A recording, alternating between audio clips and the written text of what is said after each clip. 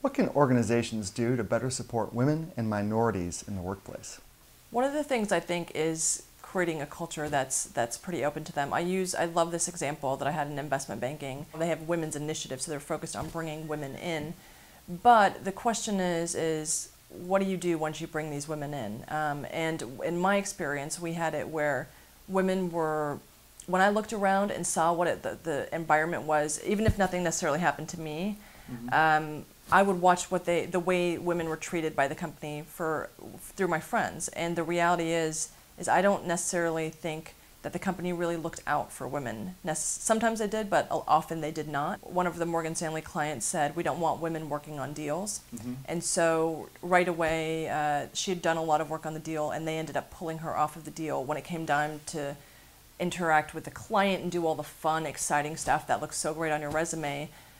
Morgan Stanley just said, you know what, they don't want women on the deal, you're getting pulled off. So it's that type of thing where you see that a lot of time. There was opportunities where you'd see women, the time that you get to network with senior management is through a lot of the social activities, and you'd see all the men on a team, there's two lower level women, and they would be pulled off and they'd have to go to the spa, whereas the whole rest of the guys team would go out golfing for like a corporate event. So you just see a lot of things where that doesn't necessarily make sense, and that's not how women are going to be getting ahead.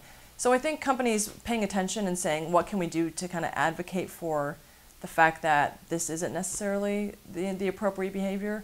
And to say it from a guy's perspective, I think there needs to be conversations, because from one of those guys' perspectives that suggested, why don't all the women go to a spa? I actually think they may have thought they were doing them a favor. I don't know, but they could have been thinking, you know what, these women don't know, I don't even know if they did know how to play golf, but they probably don't want to play golf. Let them do what they want to do. And that's why I think the conversations are important. And what I really distinctly am not pleased about is when the conversations are the women and the minorities in the room, because there is no understanding. When I travel and speak, one of the most beneficial things I've had is we have people of all different types in the room. We have the men in the room, the minorities in the room, the women in the room, and the exchange and understanding that takes place.